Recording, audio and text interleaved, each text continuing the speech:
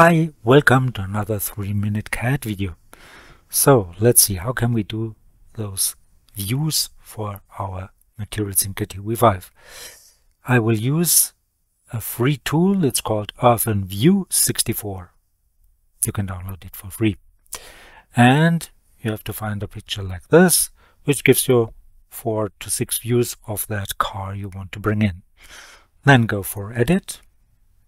Go for Create Custom Selection. Just confirm Save and Draw an Image. Then adjust that frame here to the view you want to crop. Maybe like this. Then go to Edit, go to Crop Selection Cutout, which gives you that nice side view.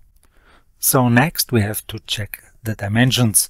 So go for Image, Information, and it's 1698 by 512 pixels. In order to make it work with Catia V5 materials, we need 1698 by 1698, sort of a squared picture.